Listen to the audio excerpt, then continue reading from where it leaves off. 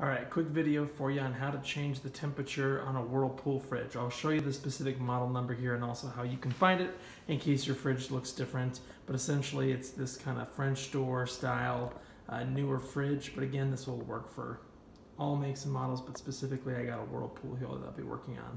So why might you want to change your fridge temperature? Biggest thing is preventing bacteria growth while also making sure that your food doesn't freeze. And the reason that I'm making this video is I noticed a couple days ago my food was starting to smell a little funky and it was spoiling a lot faster than normal. So let me show you how to find the model number. So if you open up the fridge here, specifically on this model, what you're looking for is on the jamb somewhere. You'll usually see the model number. So here, specifically on this model, let me keep that open here. I'll show you where I found this.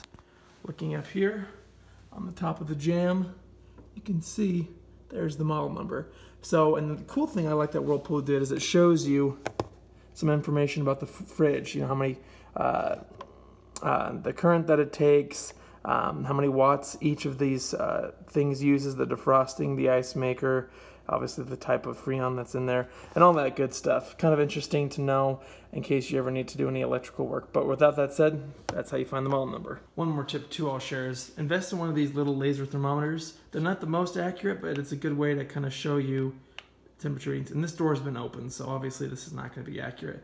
But I mean, best to check right when you open up the fridge, you know, before all the air's let out. And it looks like it's, you know, between 36 and 40.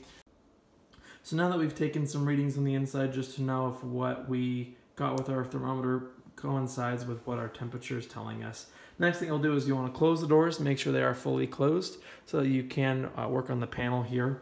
And what we'll be looking for, I'll zoom in here, is obviously for the temp button, and we just hold that for 3 seconds.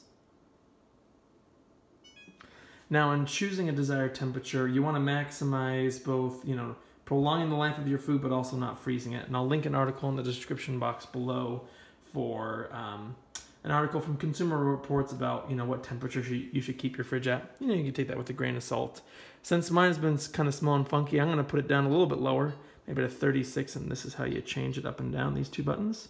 And then once you're happy with your new desired temperature, you'll see here if you click measured full, you'll see confirm, and that's it. And that is how you change the temperature on a Whirlpool fridge. Hope the video was helpful. If it was, I appreciate a like and a subscribe. Check out my other videos. I try and publish how-to videos weekly, and I'll catch you in the next one. Thanks for watching.